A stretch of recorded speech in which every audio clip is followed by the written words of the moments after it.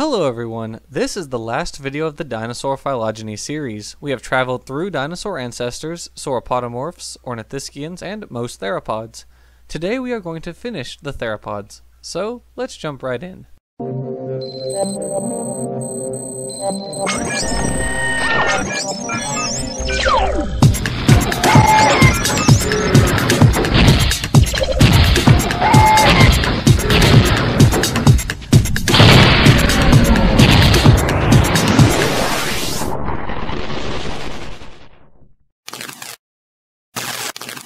We've come a long way from Captorinus, that little lizard-like diapsid from the Permian. From there, we went through increasingly inclusive clades including Diapsida, Archosauromorpha, Archosauria, Avametatarsalia, Ornithodyra, and Dinosauromorpha, before coming to the first dinosaurs, noting all their morphological commonalities along the way.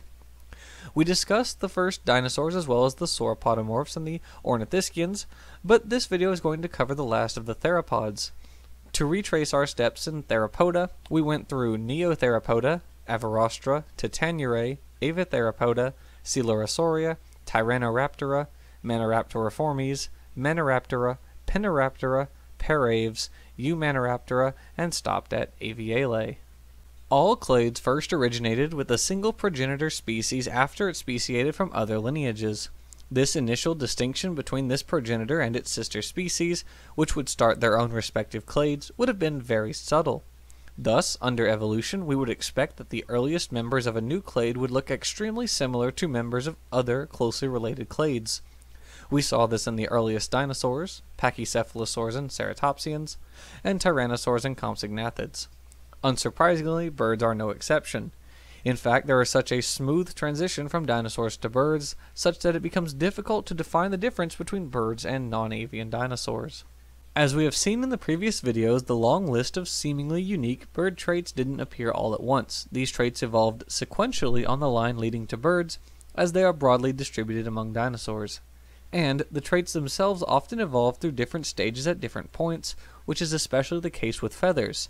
At this point, drawing the line between birds and non-avian dinosaurs is very arbitrary. Jacques Gauthier identified 4 different ways to define aves, or birds. The first definition, pan-aves, is quite broad as it includes pterosaurs and all dinosaurs. The second definition, avifilopluma, includes anything that has feathers, which would mean that anything from feathered tyrannosaurs to dromaeosaurs are birds too.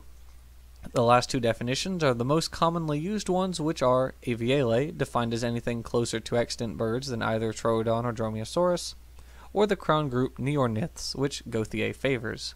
Now, Avialae is characterized by having members that flap their wings for flight, and the earliest members of this clade first appeared in the late Jurassic, some 165 million years ago.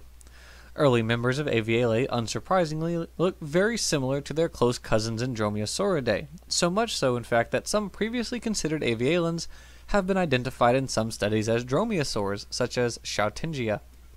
Other near birds continually float around the paraves, including Anchiornis, Aurornis, Petapenna, and Balar. Nothing says evolution quite like a series of fossils with characteristics of both ancestral and daughter clades. Why is it so difficult to classify these fossils? Well, for one thing, these genera each have teeth and a long bony tail completely unlike any modern birds, but like earlier dinosaurs. Archaeopteryx, for instance, has these dinosaurian features in addition to a non-horn covered maxilla and premaxilla, free trunk region vertebrae, an unfused ischium and pubis, a neck attached to the skull from the rear, not the bottom, a sacrum that occupies 6 vertebrae, free metacarpals with a flexible wrist-hand joint, claws on 3 unfused digits, a fibula length equal to the tibia, and free metatarsals among other characters. Some features of Archaeopteryx even caused it to be classed as a dromaeosaurid in the 2011 paper, An Archaeopteryx-like Theropod from China and the Origin of Avialae, although this conclusion is generally unsupported in phylogenetic analyses. The vast majority of studies agree that Archaeopteryx is one of the most primitive avialans. Aurornis and Anchiornis were previously placed as basal avialans, more primitive than Archaeopteryx, but more recent analyses have tended to conclude that these two, along with at least Eosinopteryx, form a family sister to Troodontidae. Petapenna has also been considered a basal avialan as well as a member of the family containing Anchiornis. And Balar has flipped between being a dromaeosaurid and avialan, with the most recent analyses placing it as a primitive avialan. So at this point, not a whole lot is separating avialans from dinosaurs. A number of characteristic features of modern birds, including feathers, bipedality, and pneumatic bones, were already present in earlier dinosaurs, if not in earlier archosaurs. We saw that feathers likely were originally used for insulation and or mating displays in the previous video, meaning they came to be used for flight secondarily. Researchers recognize that feathers, like our hair, are highly modified scales, in their case archosaurian skin placodes, and the steps of how flight feathers originated have been teased out.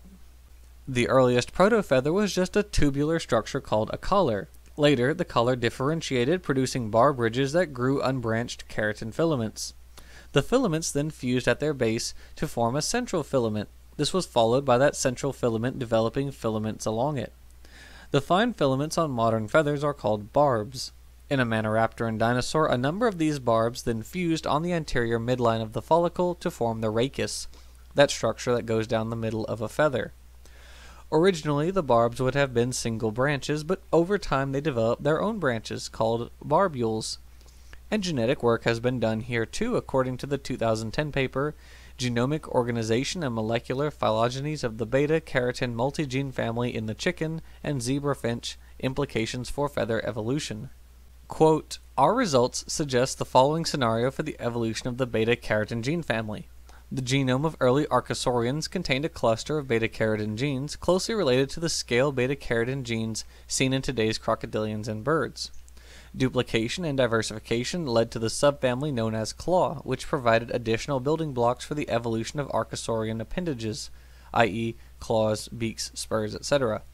In fact, members of both the scale and claw subfamilies of beta-keratin are present in developing claws, beaks, scales, and even feathers of birds. As the development and morphogenesis of the epidermal appendages diversified further, recombination in the beta-keratin gene cluster provided the raw material for the evolution of new beta-keratin genes such as feather and feather-like, which would eventually provide the structural proteins for appendages with novel functions such as the feather. In fact, our molecular phylogenies demonstrate that the avian claw genes evolved from the scale genes and form a basal group to the feather-like and feather genes. Close quote. Second, bipedality was not only in dinosaurs but also the ancestors of dinosaurs. And third, pneumatic bones have been found as far back in the archosaurian line as pterosaurs. So then what happened next? Andrea Coe explains bird evolution in her 2018 paper, The Assembly of the Avian Body Plan, a 160 million year long process.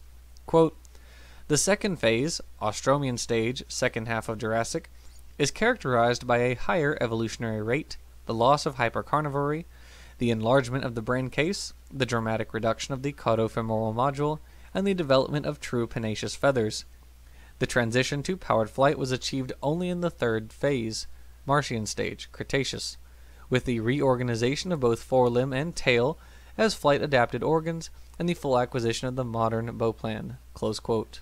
So really, the evolution of birds from earlier theropods involved dropping a lot of structures that got in the way of being a lightweight flyer.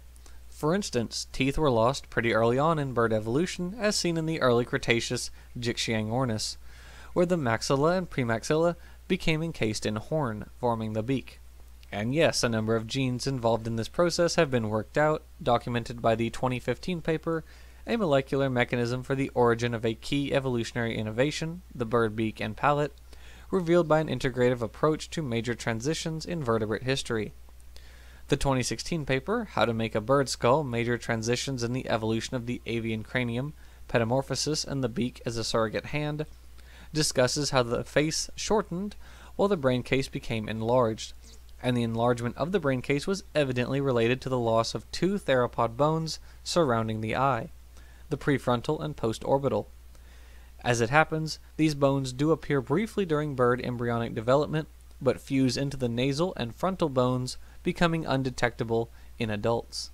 Avialans also fused and lost a number of other bones to help in flight. Essentially, the fewer moving parts, the easier flight became.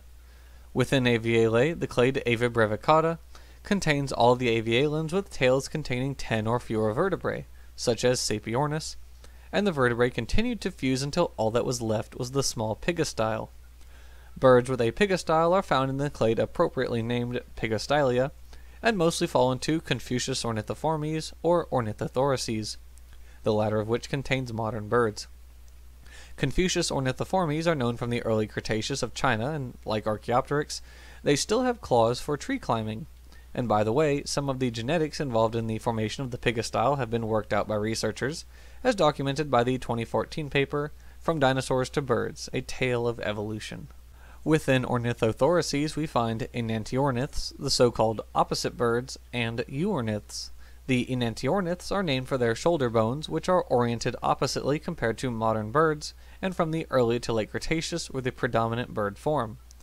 Along the way to the modern birds, collectively classified as neorniths or aves, birds underwent a number of other changes. They fused the carpal and metacarpal bones to form the carpometacarpus, the tibia fused with some tarsal bones to form the tibiotarsus, the fibula greatly reduced, other tarsal and metatarsal bones fused to form the tarsometatarsus, the sacrum fused with a number of vertebrae to form the sensacrum, a number of hand bones fused, we'll get back to this shortly, and the ischium fused to the pubis, among other things. Interestingly, when birds develop embryonically, they still start out with an unfused ischium and pubis, just like their cousin dromaeosaurs and troodontids, but these become fused later. Lastly, what about those hand bones? Modern bird hands essentially look like a big pointer finger because most of the bones have fused. The only fingers modern birds have are 2, 3, and 4, and for a while this didn't seem to square with paleontology because dinosaurs often have fingers 1, 2, and 3, except for Limosaurus as we saw in the last video. This was eventually explained via the frame shift hypothesis, where a mutation caused the fingers being expressed to basically move over by one on login, the blobby buds from which the distinct fingers form. A few other hypotheses regarding developmental changes have been proposed, and in every case there is a completely natural explanation for the bird hand.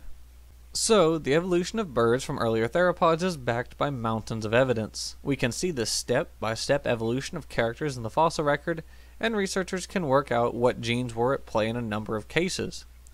Remember that this series started out in the Permian with small lizard-like amniotes. We progressed through the different dinosaur clades and ended up at the modern dinosaurs, the birds. So, thanks for watching, and I'll see you next time.